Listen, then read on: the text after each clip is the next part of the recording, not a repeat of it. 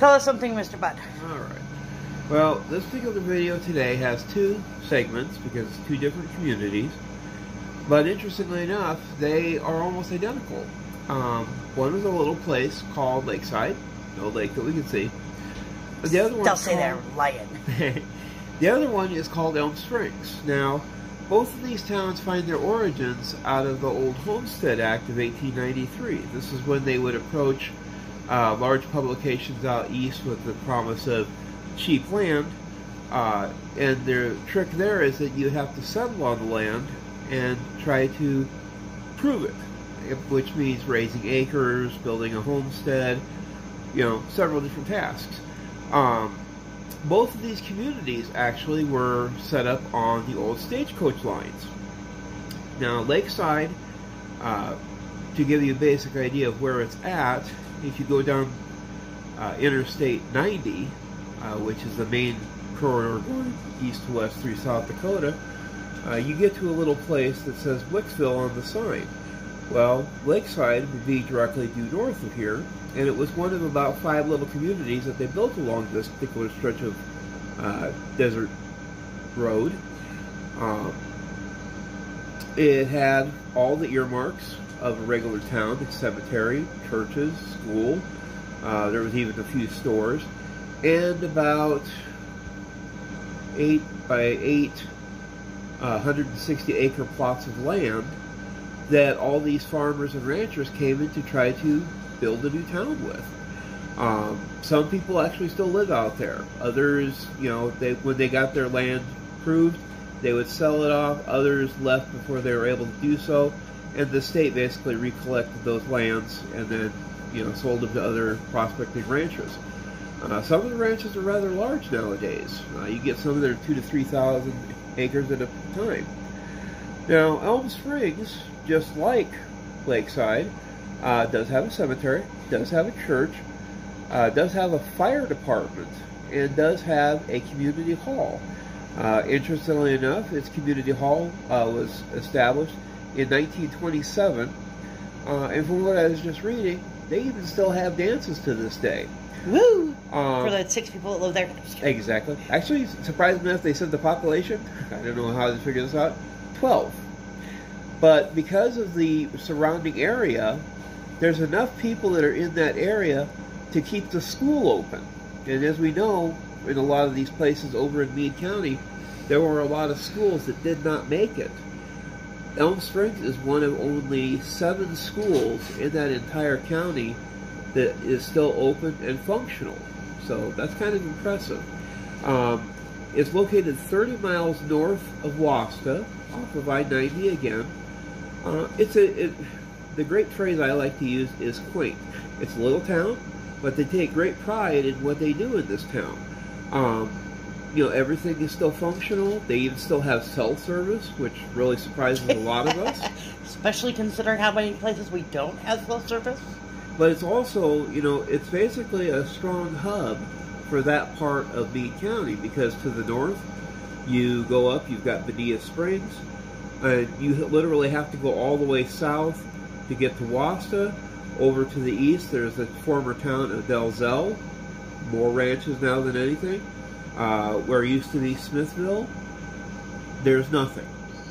But they managed to keep this little pocket busy and active, and still have people living there. So, but go ahead and check out the videos. If you do have any history or any questions, go ahead and pop it to us in the chat. We'll see if we can answer for you. I'm sure he'll find the answer. Exactly. This is Joe. That's Sue from the Bud Files. Have a good day, folks. Shout out time. Here's a shout out just for you. You support me, so I support you.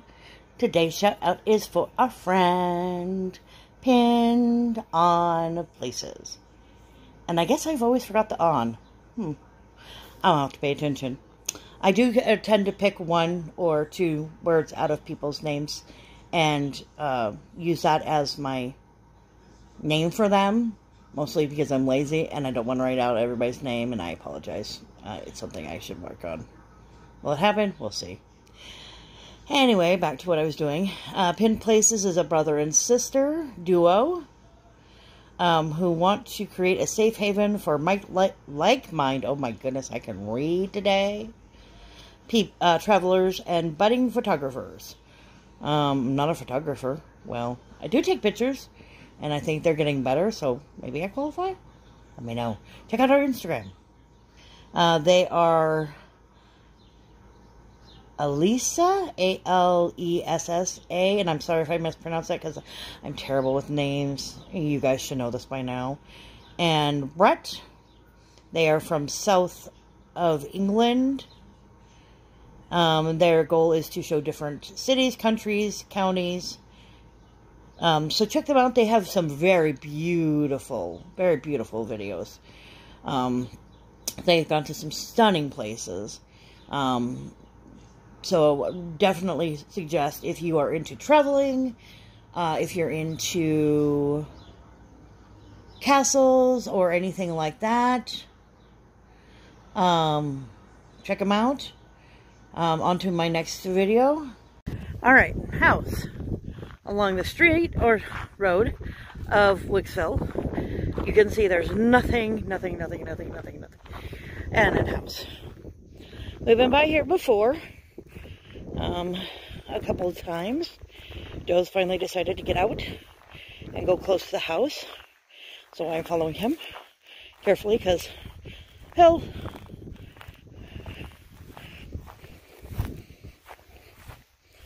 Good news is I don't see any cactuses yet. Get some pictures. Get my camera back up. Oh, there's a what? I see that.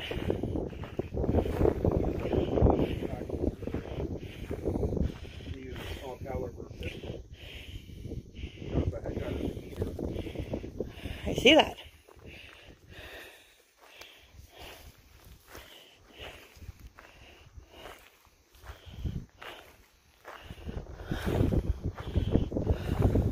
Hi, tree.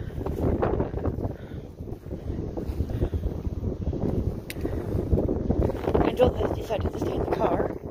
Probably because it's a very windy day. And she's a baby. Ooh, window. Nice. Can't get to that one. I will get to that one when those don't forget to talk to this one. But I'll go peek in this one for now. As you can see, not much left. There's a door on the other side, babes. Oh, cool. Almost a roof. Almost roof.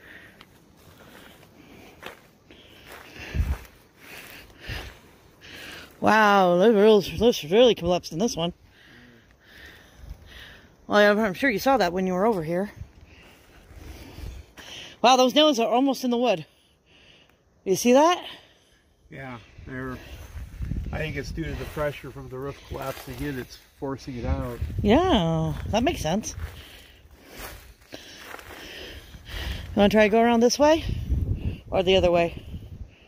We can go around this way, just swing around by the grass area. That's what I was thinking. Yeah. Ooh. Some flies. Good sign of spring, I guess. Kind of. Oh, there's a big hole here, Bibbs. Oh my. I didn't mean the roof, but that works too. But there's a thingy over here. Oh, I see that. I might grab a cellular right now. I think it's not big enough for a screenshot. I'm thinking root cellar.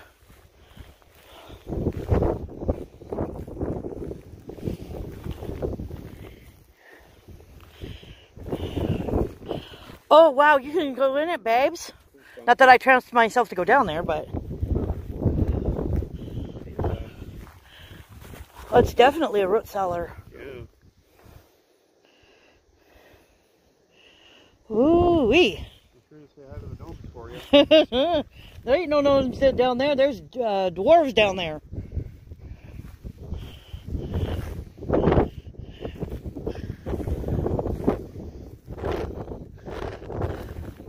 Ooh. I want to peek in up here. Let's see if I can get up here.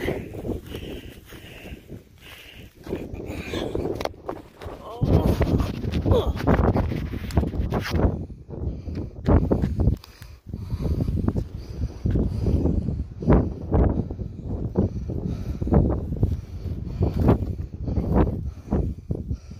A little breezy? A little breezy.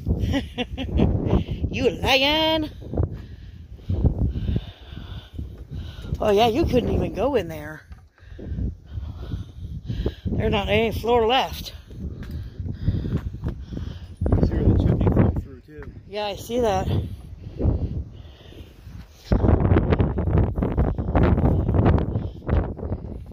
There you go.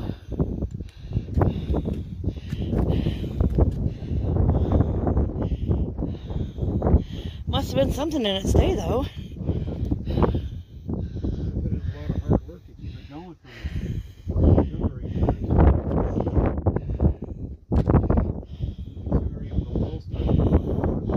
Oh yeah. I definitely won't be here much longer. This is probably one of the few views we'll have left of this place. Meets us untimely end. Alright, I'm gonna put this phone in the pocket. And will you help me down? Yeah.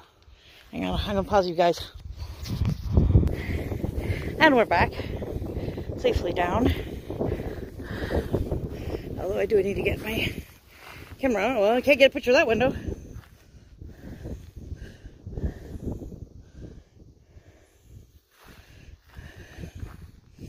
I can get a little bit closer to this one, but I don't be able to get a real good up close shot because of the bushes. But there you go, guys. This is the house of, well, we'll call it Wakefield Road, because, well, it's the only house really along the road. Okay, this is on Angel Road. Oh.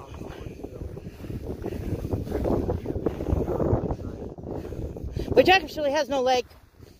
I'm still sad about that. That's on what side of the road it was on, but Not here. this was probably at one time it was a homestead site when they built it. Now sadly it's falling into its Watch those nails. own. Yeah. That was a nice little... Here where it's flat. Yeah, good idea. That was a little walk around of an abandoned house. Let's say goodbye. We'll say bye from the Bud Files and we'll catch you at a cemetery. Are you ready? Are you? Second shout out is, here's a shout out just for you. You support me, so I support you. Our second shout out is for our friends Exploring with Shane and Kelly. And again, guys, I do take my shout outs mostly from comments. So if you want one, the secret is leave me a comment, because then I remember that you came by and supported us. I am forgetful, and I will forget that you were there, unless you're there on in our premieres a lot. Then I will maybe remember you, but I guarantee nothing. Hang on a second. I need to get to the page where I can read their description-y thing here. All right. So, of course, just very, very simple. I think they're underdoing themselves, but I'm also really bad at description, so I understand.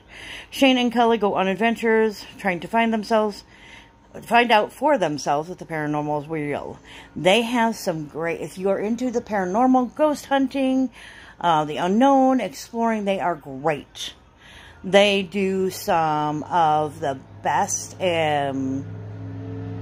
paranormal, like spirit box sessions.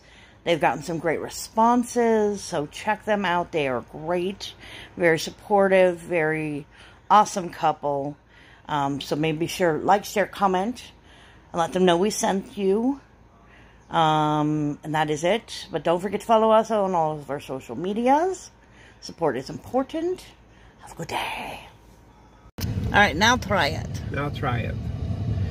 This is Joe from the Bud Files, the bearded one. Now, we are in a, this is a almost small town.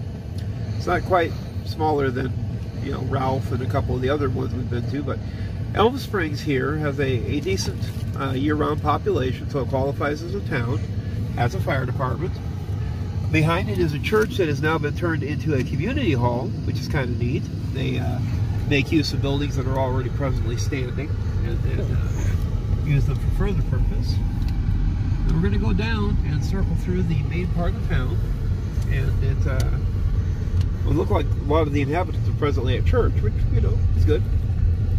And then we'll take a weird considering it's almost 3 o'clock. Yeah, I don't know if everybody's having banquets today. We saw the same deal further down the road out of by the Lakeside church. There was a bunch of cars and it was only 2, so we're not sure what's going on today, but looks interesting.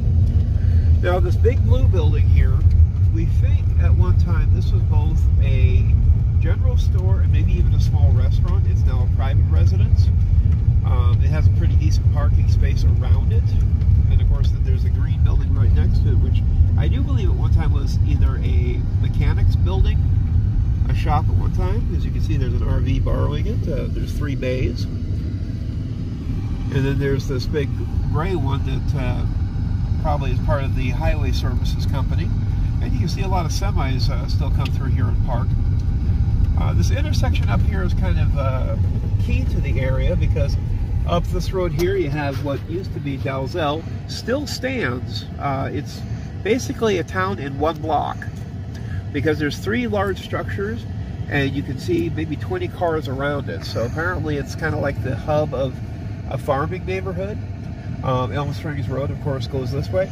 Back this way, if you went this way, would be Bonita Springs, and eventually it could lead all the way over to Hereford, the new Underwood Road. Little sign here, please turn radio on, use headlights, marker lights, seat belts, and other safety equipment. Your family is expecting you home. Good roadside safety tip there. Think safety. Don't wanna. No. Now, I am leaning towards the thought that this probably was Patient at one time. Definitely an auto center. Has a single bay, so they probably did repair work here. As you can see, it is now wide open. Wide open. But, wide open space. Wide open spaces. And get a quick snapshot of the birds that were flying in and out. There we go. But you can see where it looks like there might have been shelves in there at one time, a door on the one side, and of course where the garage door used to be. Next to it, and this is one of the things that did strike me as funny, this is an actual functioning school. Now this town has no grocery store, no gas stations, doesn't even have a city hall from what I saw, but it has a running and working school. Now granted, you know, you not only have the people that live in Elm Springs, but you also have, you know, the farmers and ranchers that live around here that need someplace to send their kids to school. Outside of Elm Springs, I think the nearest town would probably be up on 34, which would be Union Center. Enning no longer has a school. I don't think White Owl has one. You might even have to look at Marcus or an independent school. But this one is fully funded and is through the system out of Sturgis, South Dakota, because we are in Meade County. But it's kind of cool that they actually still kept this school open when they were trying to close down all these rural schools and force kids to drive, you know, 40 miles one way to go to school. One thing I hate about small towns. Yeah, it's a long distance. They're limited. Yeah, because this is in the middle of the what we call the empty quarter, because you can basically go between I-90 and north. There is one school at Wall, which is in Pennington County, and then there's also a southern school, and if I remember right, I think it's called Red School 2, that I'm trying to find out. Very creative name. Yes. Trying to find out if it's inside Meade County or if it's still inside Pennington County. I'll have to do my research on that, and we'll do a little admin on the notes for this particular video. Coming up here, we have the church, and it's, like we said, it's still in session. There's a truck driving by really fast. Oh, it's a baby car. Oh, I see that. And they wave. Well, at least they're friendly, but if they don't know what the speed limit is. This is kind of traditional out here in the countryside. You know, most folks, you know, just going from point A to point B. And this is a really neat cemetery. We've been here 1.5 times.